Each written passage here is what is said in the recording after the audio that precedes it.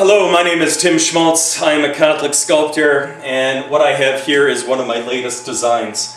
I have been thinking about the Divine Mercy for a while now, and it's hard as a sculptor to think about how to represent a sculpture of a painting, and essentially what the Divine Mercy, that's the focus, is a two-dimensional object.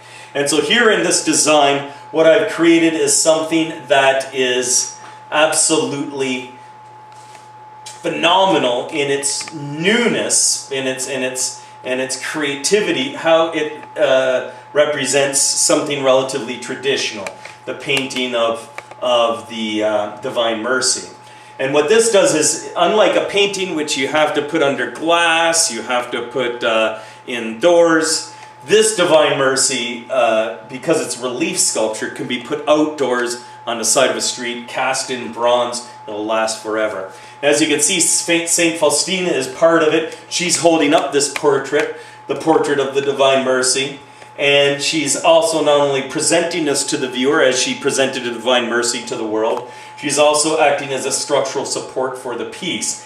There will be a threaded rod within there, so basically when one looks at the sculpture, it'll look like it's suspended in midair. Miraculously floating the frame is, but then in reality it's just the figure of Saint Faustina that's holding her up. But you can notice her hand is pointing or gesturing to what you have to see, which is very important. It's that is the text that's underneath the Divine Mercy image, Jesus, I trust in you. So having the figure, the shape of her, the striations will ascend upwards. Her arm will pull your attention over to the bottom statement, Jesus, I trust in you.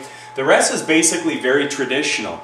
And so basically, as Saint Faustina commissioned a painter or kind of critiqued the painter to paint the Jesus just like her vision, I will conform to that vision, and I will allow a lot of spiritual elements to be surrounding it. These cherub figures, these spiritual angels, will create a very unique frame and charge it with this electricity of life and spirituality.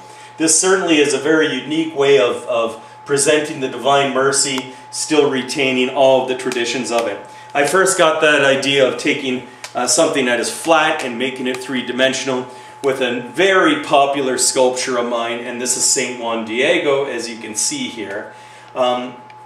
Saint Guadalupe, how do you do Our Lady of Guadalupe, I mean, in a sculpture form? Well, this is what I came up with. Bang, it is so loved. Actually, one of the casts, the original cast, is at Guadalupe in Mexico.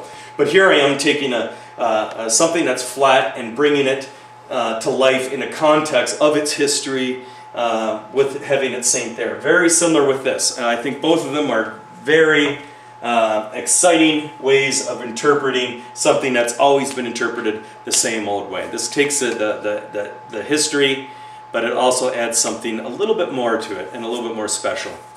Thanks.